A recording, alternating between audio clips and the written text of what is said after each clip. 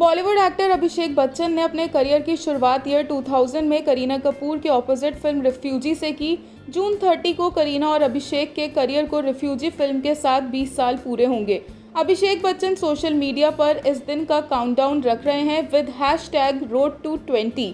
अभिषेक बच्चन ने कुछ दिन पहले बताया कि वो और राकेश ओमप्रकाश मेहरा ईयर 1998 में अ फिल्म नेम्ड समझौता एक्सप्रेस से अपना करियर स्टार्ट करना चाहते थे, पर ऐसा हो नहीं पाया क्योंकि कोई उन्हें लॉन्च करने को तैयार नहीं था।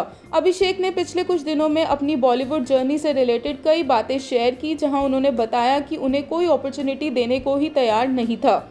फिर फाइनली वो अपने फादर अमिताभ बच्चन की फिल्म अक्स के सेट पर जेपी दत्ता से मिले और उन्होंने ईयर 2000 में उन्हें लॉन्च किया।